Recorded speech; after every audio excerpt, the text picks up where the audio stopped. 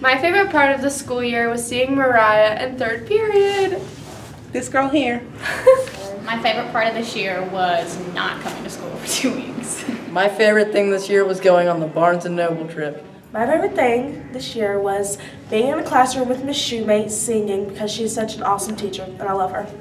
My favorite thing about this year was in the beginning of the fall when everyone was outside in the courtyard and we were just playing Foursquare and volleyball and stuff.